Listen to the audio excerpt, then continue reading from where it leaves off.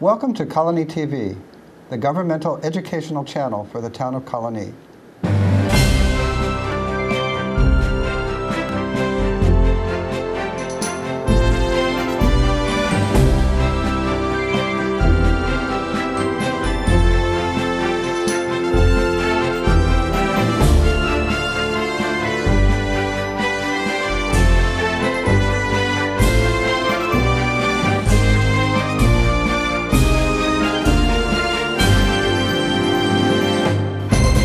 Welcome to Getting to Know You. My name is Joe Nash. Today we're going to be talking about Living History Day down at the Broeck Mansion. It's going to be Sunday, May 4th, 12 to 4. And what most people will probably like about it is a free event. So we have with us Wendy Burch, once again. She's the Executive Director of the Albany County Historical Association, who runs the Broeck, and Carol Ann Margolis, who is the chair for this year's event, and is also the educational coordinator down at the Albany Visitors Center. Correct. So welcome back. Oh, you were here last year. That's yeah, right. Okay. Thank you. So welcome back.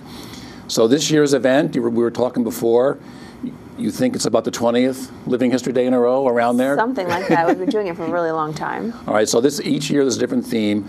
This year's theme is called Hidden Treasures of Albany, which involves letterboxing. People might know what letterboxing is. So why don't we start with, before we talk about all the events that day, Sunday, May 4th, is going to be archaeology tours, garden tours, Underground Railroad, historical reenactors, sheep shearing, a lot of the things that they seem to be up there every year. Some genealogy advice, also for free, vendors, music. So we're going to talk about all that. But first, this year's theme, Carol, Hidden Treasures of Albany, and then you're going to be teaching the kids letterboxing. So tell us, what is letterboxing and how you guys are going to be doing it down there? Okay. Letterboxing is a really old sport, if you want to call it. It's an activity that was started in 1854 in England, where a gentleman hid a bottle of wine, and it was not with wine in it, just the bottle, and he put his calling card.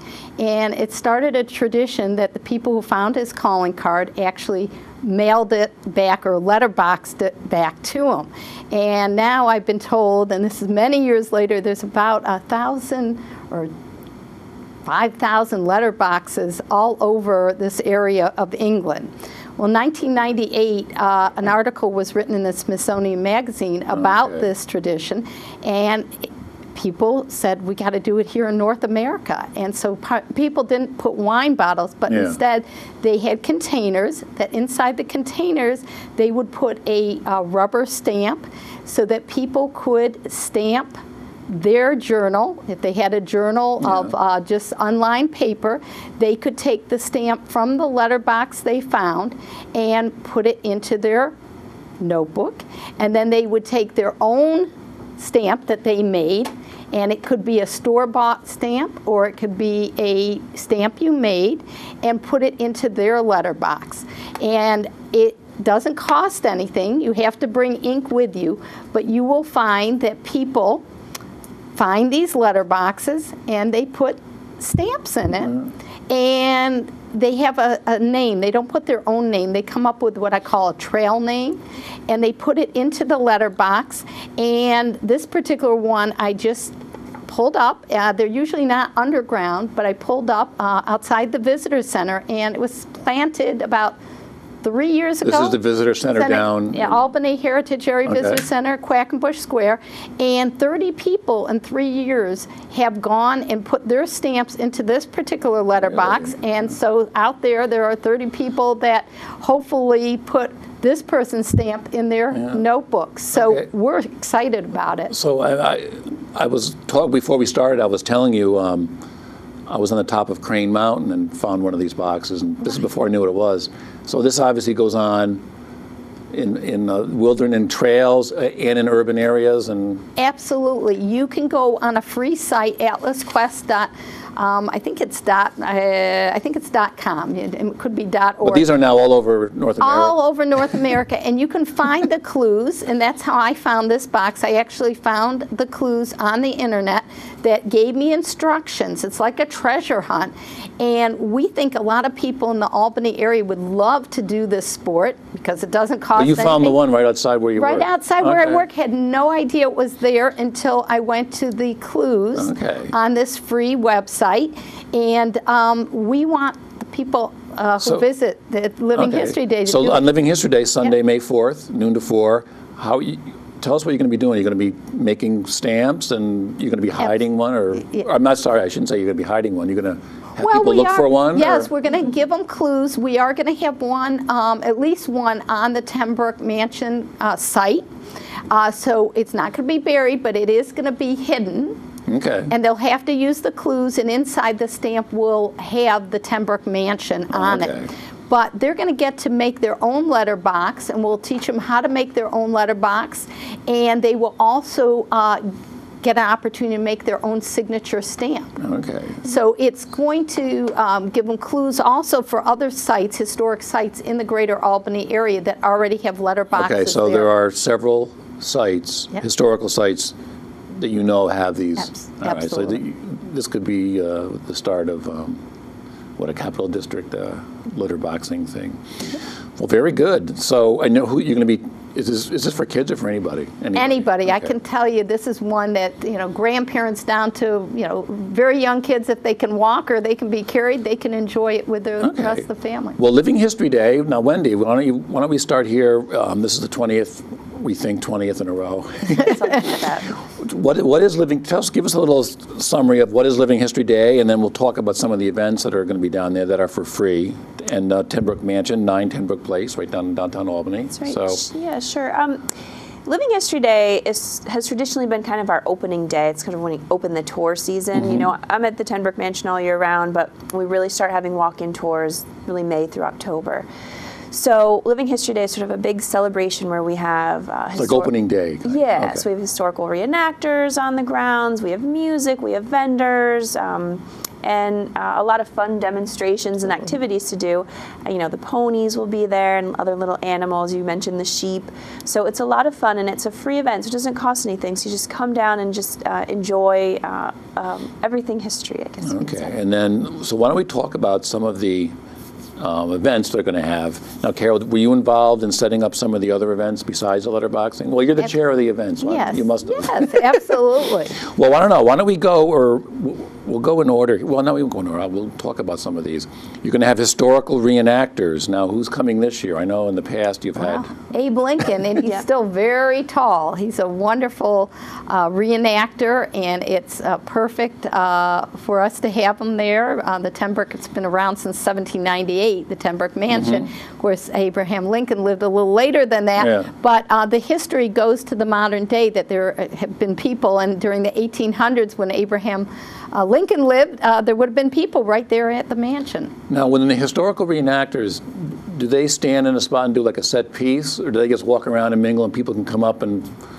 It depends on who it is. Abraham Lincoln, he does travel around and talk to people and enjoy the different activities that are going on. And he stays in character, I would assume. He does, yeah. You end up with some military encampments, so they'll set up some tents and they'll kind of be around. The Civil War Roundtable usually comes and has a display. Are you going to have some reenactors there?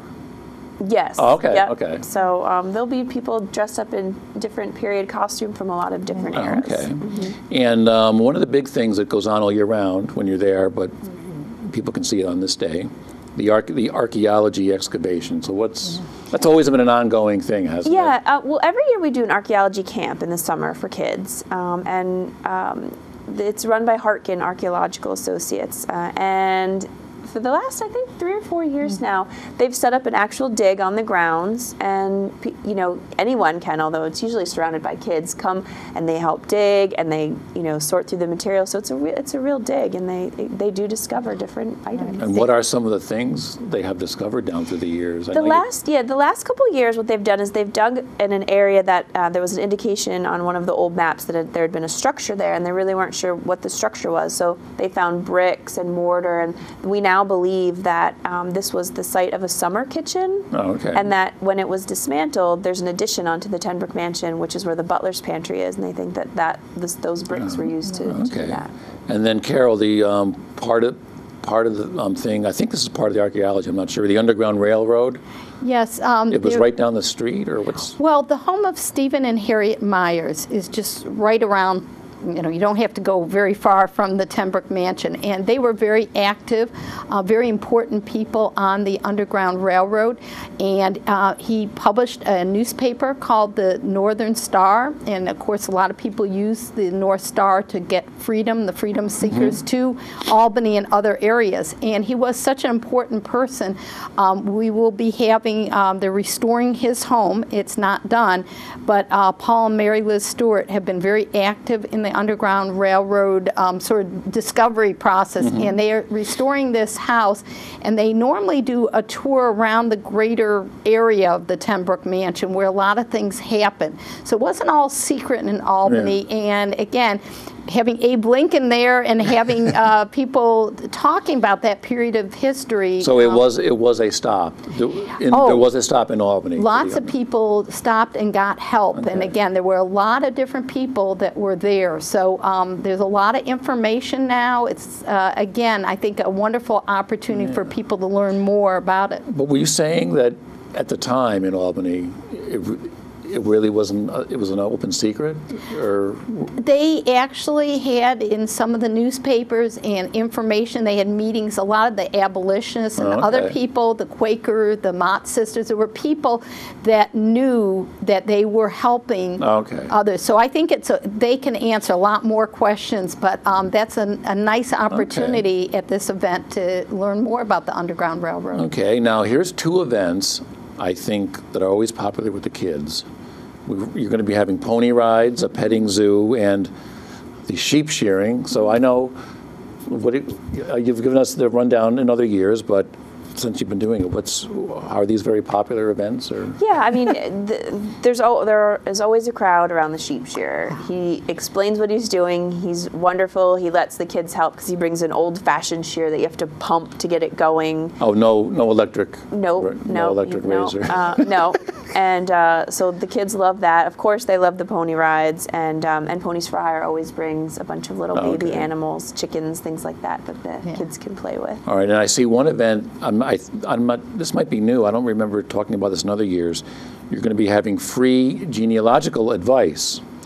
Yeah, she's come, I think she was there last year too, and Tara Fantauzi, she actually has agreed to come to the mansion actually the first Saturday of every month she comes. So if anyone wants some free advice from her at other times, they can make an appointment with her, come to the mansion. She's there, okay, so I should say she's there the first Sunday of every month. Saturday, yep. First Saturday, yep. And it's for free? It is, although you have to make an appointment, and then she sits down with you and gives some advice. But I anticipate her being there on Living History Day. So she'll be there on Living History Day. And what have you been down there when she's there? I have, yes. Now, what are the kind of things people? I think generally people, they start researching their family tree and they kind of hit a roadblock. And with her being a professional genealogist, she says, let me see explain to me what you're doing. Let me see what you have. She'll take that stuff and then a week or two later gets back to them and says, okay, this is what your next step. This is what you need to do. Okay, so it looks like I've been reading the thing here. That you give her your information and she gives you sort of a plan of what to do, where to go and everything. Yeah, exactly. In my 25 years of being a librarian, I always don't like genealogical questions, so maybe I'll be sending people down there. Sure. Oh, it's so much fun now. There's a lot of well, now there's so much more on the internet. Actually, absolutely, it is easier. We actually do have less questions because people are doing it themselves now, but. In the old days, before the internet, it was a little more difficult doing with all that. So now, on the grounds, you're going to be having music all day. Who are you having this year? What groups? I know this is always a popular. I'm pretty sure that the ASH choir, the Albany School for the Humanities, show choir's coming back this year, and there's a group of children also that they've shown some interest. I haven't gotten a definite from them yet. They're a fife and drum group, so. And Rural Felicity. Rural Felicity's coming back. They've been here, been there every year, and they play colonial music. Also, they're going to be playing music of the style or of the era when the Tenbrook Mansion was About sort of that, around that okay. time. Mm-hmm. Okay, so now at Carroll, you were telling me this before. You're going to have a master gardener down there, or I'm assuming he's there. Several Okay. master gardeners. So why don't you tell us who's going to be there and what Okay. kind of things people can. They can do demonstrations, or can people ask them questions? Oh, they can definitely ask questions, which is a perfect time. It's a week before Tulip Fest, and there'll be wonderful tulips there. That the master gardeners maintain the grounds of Cornell Cooperative Extension Service master gardeners. These are volunteers that keep the grounds absolutely beautiful. And it's, besides Washington Park, I think it's like my favorite place to go, public space that you can go and see beautiful plants. They'll give gardening information and tours, because like people want to know what some of the flowers are, the trees are, they have questions. But we also are going to add an additional thing with the Extension Service. We're going to have flowers and vegetation to support monarch butterflies that are very much threatened now. There's not enough food for their caterpillars, and sometimes not enough nectar food for the adults. Oh, okay. So we're really gonna, it's a perfect place with sun and enough land there. We're gonna add some additional things, and we can get other people at that day who are interested in helping to protect the monarchs and plant So the what are right they going to? things. They're going to like set up like a feeding station or something? They're going to set up an informational table on Okay. it and some resources, and we'll give them plant material that would be great. I think we'll maybe have them start some milkweed, but we'll probably do an annual milkweed instead of the common milkweed, and that's the only source of food Okay. for the caterpillars. So then, the gardeners, the master gardeners, there'll be tours of the. Of course, there's tours all the time of the grounds, but you're going to be having them this day for. Yep, they'll be there on hand to answer questions Okay. about the gardens and to show people around. And then there'll be tours of the mansion itself, right? Yes. So Typically, the way we work it on Living History Days, we ask some of our volunteer docents to sort of be stationed in different rooms, and then the visitors are able to just sort of wander through, and our docents can answer questions about things. about so. the history of the room, or I was going to say the events, but not the events. Yeah, the things people in that the- live there, yeah. the objects in the room, whatever, Oh, okay. whatever interests people. And I should say the house goes back to what, 17? What were you saying? 1798. 1798. His house burned, unfortunately, Oh, down on what would today be Broadway Street. And so he moved up the hill a little bit, great view of the river. And so that's why he ended up there instead of okay. on Broadway. There was a fire that, I don't know how many houses and buildings, but it was numerous in 1797. I think where the house is, that was like the outermost border of the city at the time, wasn't it? Yeah, when the Tenbrook Mansion was built, Clinton Avenue was the city limits, and that's about 2 or 3 blocks Oh, to okay. our south. Now, this is always an important part of events like this. You're having a lot of vendors, food vendors. What kind of things can people?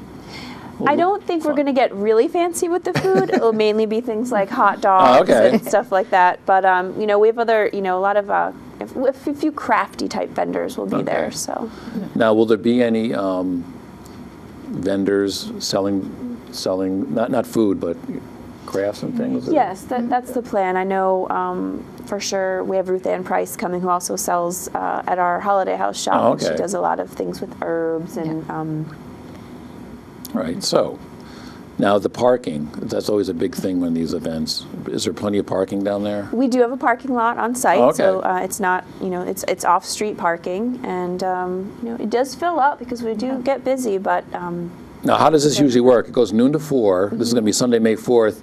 People just sort of wander in and out all yeah, day. you can come whenever you want to. Although I will say that I think the ponies are just coming from 1 to 3. So if you want to ride Okay. the ponies, you should come between those times. And this will be the week before the Tulip Festival. Now, I didn't think it would. I thought it was going to take longer to cover all this. Is there anything Carol, you want to add anything about Living History Day or down at the Albany Visitor Center? Well, a lot of things are going on, obviously, at Living History Day, and it really is, as you said, a free family event. Everybody seems to enjoy. They're always a little bit different, and it's a great time to meet people, and so we really encourage people to do that. The same day, Historic Cherry Hill will have, they have a 50th anniversary as a house museum, Oh, okay. and they're going to be having things free, and so that might be something, that if you're coming down, you can do. The Visitor Center is open 7 days a week, and we would love to have, people come. There is some parking. There's a little overpass that comes off the 787, and there's some free parking there. And we have always changing exhibits, art exhibits. We had This a is wonderful right in the Visitor Center. Okay. And people don't know. They always think it's you got to be a visitor from out of town. But we really have a lot of different things, and we have a planetarium there. A lot of people don't know that. There's a planet, really? Yes, I didn't know that. We are a NASA space place. The third Saturday of the month, we have shows for children as well as for adults, and we try to educate them. There's a lot of other things that promote the astronomy. In fact, the original Dudley Observatory was not very far from the Ten Broeck Mansion. The one that's over in Schenectady. The Schenectady now at Mize High. It started in that area right above, a little bit above where the Ten Broeck Mansion, a little farther up, if you know where Arbor Hill Elementary School. 1852. It's really one of the oldest research places having to do with astronomy, and they mapped a lot of stars. So you learn all this little history that you don't even know about. So come to the Visitor Center. We have great crafts too. Local artisans, especially a lot of work in the last year promoting the local artisans. So if you come to the Albany Visitor Center, great gift shop. You're looking for a gift. It'll be a locally grown, shall I say. And the Albany Visitor Center, it's right down in Quackenbush Square. That's right. Just a block down from the Palace Theater. Well, I think after this winter, people will be really ready to bust out, and by May 4th, because this has been a really cold winter. So, Wendy, any final words here? I'll just mention, too, we have another location that's right around the block from the Ten Broeck Mansion called King's Place, where we're running a series of exhibits, and there'll be a new exhibit in time for Living History Day on some Albany businesses. So that'll be another thing that people can check out, too. Current businesses or like from the past? They're mostly current businesses. Oh, okay. It's a partnership we're doing with it's a class that Siena College is doing, so the students are actually in pairs researching different Albany businesses. They'll be displaying. And what's it called, King's? King's Place. Is that the place where the maps were? Mm-hmm. Okay. Yeah. Yes, Did you go? I saw, Yeah, that's great. All right, so Living History Day in Albany at the Ten Broeck Mansion, 9 Ten Broeck Place, Sunday, May 4th from noon to 4, and everything is free. Yes. So thank you, Wendy, once again. And rain or shine. Rain or shine. Because we've had both. Okay, so thanks, Wendy and Carol from the Albany County Visitor Center, and on the board of the Ten Broeck and the chair for this event. So you're wearing many hats. All right, well, we'll see you next time on Getting to Know You.